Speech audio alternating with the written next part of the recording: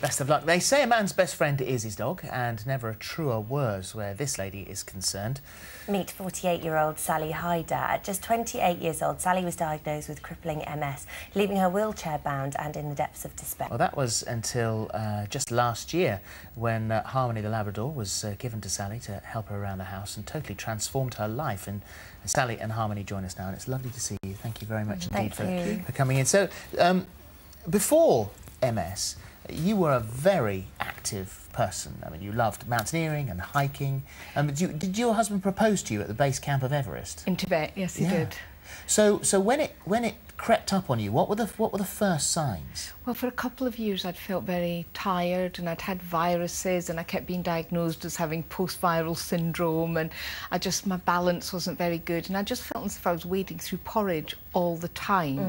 And then there was one day when I woke up and had no feeling in my right leg.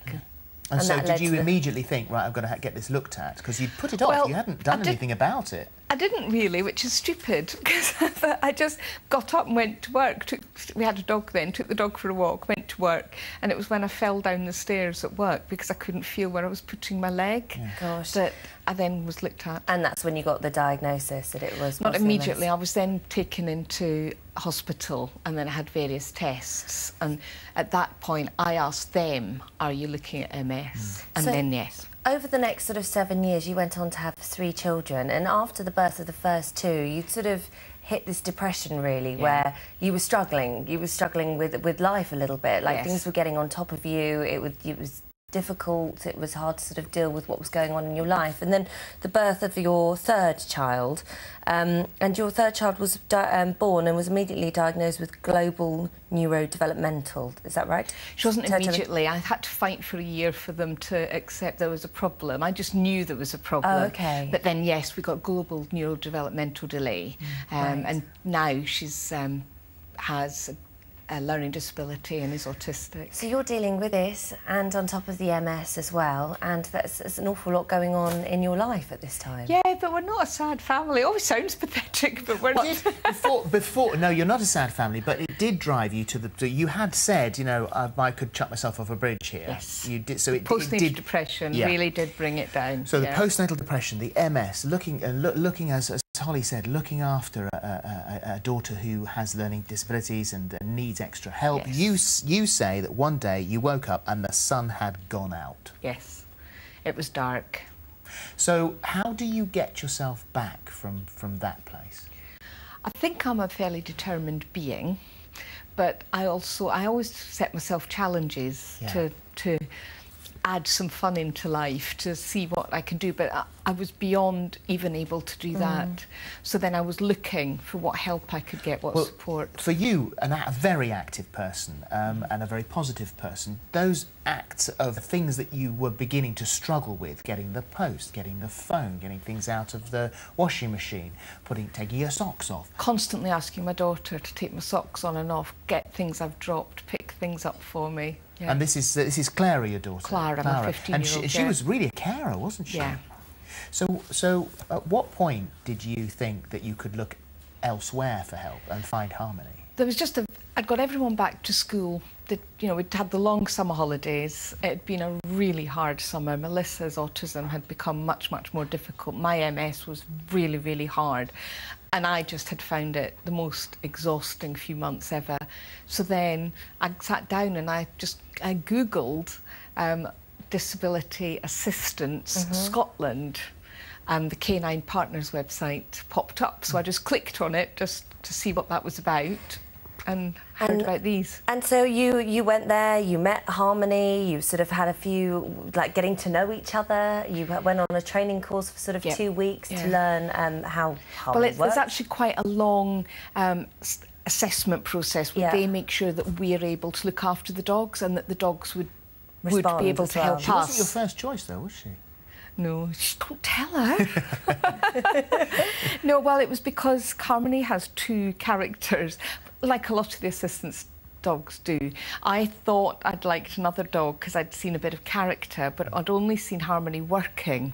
But when, on an assessment day, I took her out on exercise and I discovered how much she loved just sniffing and running around in the field, I thought, so what was it like when you got her home? How quickly could you train her up to be not just a member of the family, but also your assistant? Well, she's already, because she's done her advanced training, she already knows the tasks, and I'd had 2 weeks at the centre with her. But then when we came home, of course, it's a different home, and suddenly, instead of a few items of wet washing, you've got a whole wash, and then a second wash, and she's going, excuse me. But very quickly, I mean, she was marvellous. She adapted to us very, very quickly. We've got some footage of the things that she's done already today. So here's the first one, and this is her getting the washing out of the machine, which she does for you, and brings that over. And then we've got then of course when the post arrives, she will go and fetch the post for you and bring you the paper, bring that over. We've obviously made this a much shorter area because of the studio, but she'll do this in your own house, of course. And then we've got the socks. Taking, as we said, you know, you struggle with the socks, and she'll take your socks off. Gosh, I mean, this must just give you so much independence. Just gives you your own life back, really. Yeah, it's independence, also self-esteem and confidence. Suddenly, I'm quite an outgoing person, and I've become much more insular. Yes. And suddenly, it gives me such excitement and happiness. We work together, we're a team, and I'm never alone. And also, it's a learning process, because every 6 months she learns something new. She adapts along with you. They ask us to teach her a new task, and I enjoy teaching. We use clicker training, and it's a fantastic way. She loves learning something new. I love training her, and it just keeps her going and interested. So if we're in your sitting room now and you wanted to use the phone, what would you... Harmony, good girl, good girl.